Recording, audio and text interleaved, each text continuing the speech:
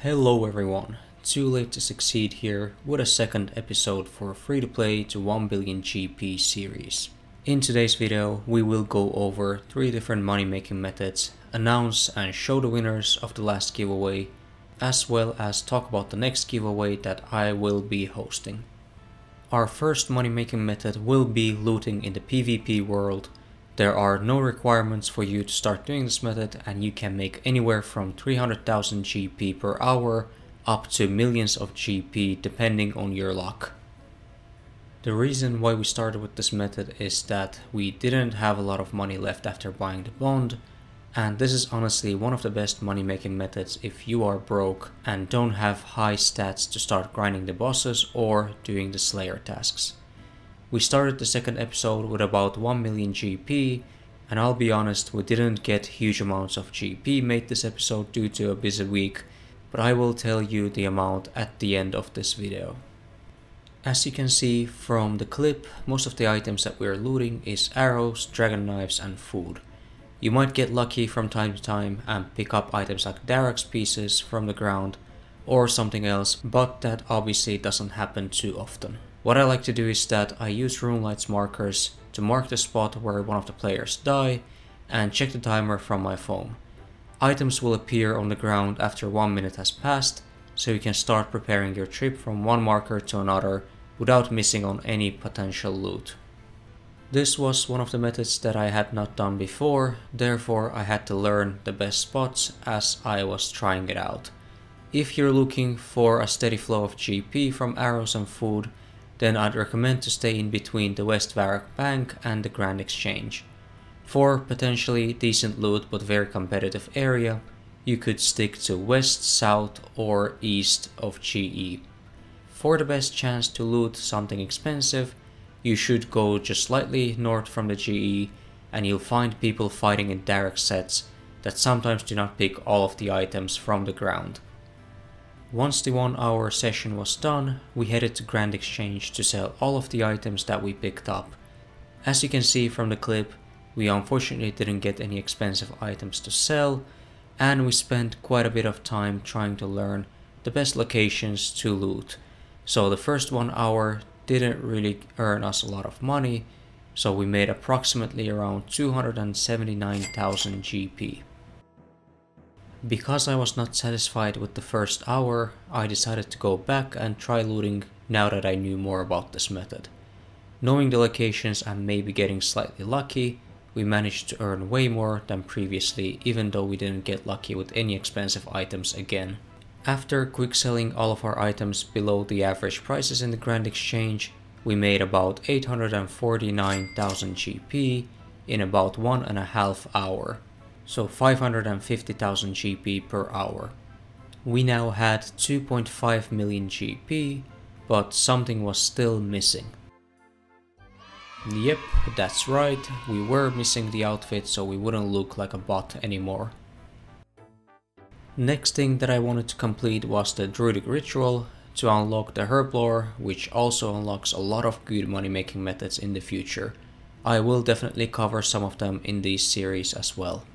It's that time again, we will show the winners of the previous giveaway and will announce the next giveaway on this video. So just like the last time, we will be using random comment picker to select the winner, and the first winner of our giveaway is Raven Max with a comment, "What's up my guy?" Congrats. And the second winner of the giveaway was Brady Brown with a comment of his RuneScape name. Congratulations to both of you guys. Just to clarify one thing, I do check if the winners have subscribed to my channel, and if they haven't, they get disqualified. I see some people unsubscribed since they didn't win the last giveaway, but don't worry if you didn't win. I am hosting weekly giveaways and I'll talk about 50 million GP giveaway closer to end of this video. Next money making method on the list is buying arrow tips from Gnome Stronghold and selling them back to the Grand Exchange.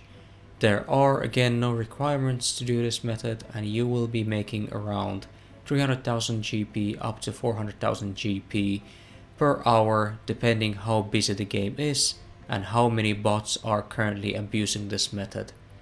You have to trade this NPC called Galak and buy all mithril, steel and bronze arrow tips. I would recommend that you would check the prices from the Grand Exchange before you start buying the arrow tips, as prices might have changed over time. Another advice that I can give you is that if you see that their stores are empty and there are no arrow tips, then it is possible that there's a bot ahead of you trying to buy all of these arrow tips. So what I recommend is that just hop a few worlds ahead and then start buying as soon as you see that shops have a lot of arrow tips available. Bots are not smart enough to hop a few worlds ahead, meaning that you will be able to buy all of these arrow tips with no problem, unless obviously there's another bot that you are competing with, at which point you will have to hop again. This is not a very good AFK method, meaning that you will have to focus on buying these arrow tips in order to be able to profit 300 to 400,000 GP per hour. At the end of 1 hour, we made about 305,000 GP profit, but we had to compete with a lot of bots during this session. Because I have a full-time job on the side, obviously I can't do all of these active money making methods always, which is why I decided to get 35 smithing level so I could start making cannonballs while I work. I didn't cover this as a money making method because you only make 100,000 GP approximately per hour, meaning that you should focus on something else if you have available time. In order for me to start making the cannonballs, I had to complete the quest called Dwarf Cannon. As you might have guessed, once I completed the quest, I started making the cannonballs. At the end of my session, I made exactly 12,000 cannonballs and sold it for approximately 640,000 GP profit. Next, I wanted to complete a few low requirements or no requirements quests to unlock a few more money making methods. We started with the waterfall quest and then moved next to the jungle potion.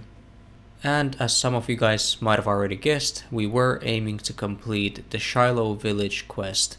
But in order for us to complete that, we needed to get 32 agility and 20 crafting. But because that was something that I was not ready to commit to, I decided that I will continue with some of the money making methods. Last money making method this time was filling empty baskets with fruits. There are again no requirements to this method and you can make anywhere from 400,000 GP up to 600,000 GP per hour. During this session I focused on filling the baskets with bananas, but noticed that oranges had a way better margin and I could have made 600,000 GP per hour instead. So I would recommend again to check the Grand Exchange prices before you start doing this. I wanted to thank Torminator for leaving this comment on a Reddit post. He was suggesting me to collect bananas from the Karamja, which reminded me of this method where we fill baskets with different fruits. For the best efficiency, I would recommend that you would take 5 baskets and fill the rest of your inventory with fruits. We just did a quick 6-minute test for this video, and based on the 6 minutes profit, we estimated that we can profit about 400,000 GP per hour. Once I had completed filling all the baskets, we made about 490,000 GP profit. For those that wonder what happened to 1.7 million GP per hour method that I was talking about in the first episode, don't worry, I did a completely separate video about that on my channel. It is the one right before this video where we actually made 3.7 million GP profit per hour instead. Don't forget to go and watch it. Now the last thing to mention is that I have an idea for the 50 million GP giveaway, but I'd like to hear what you guys think. I am assuming that we will get 200 subscribers by next week Saturday, meaning that the next giveaway will be a big one. Don't disappoint me by not getting to 200 subscribers because the giveaway will be delayed in that case. The idea I had was that I would stream the giveaway where we would play different games like heads or tails and select multiple winners for the giveaway. I would split the 50 million GP to 25 million each and host the giveaway at different times in case people from Europe are asleep or vice versa. Let me know what you guys think, don't forget to subscribe, and see you guys next time. Take care, bye.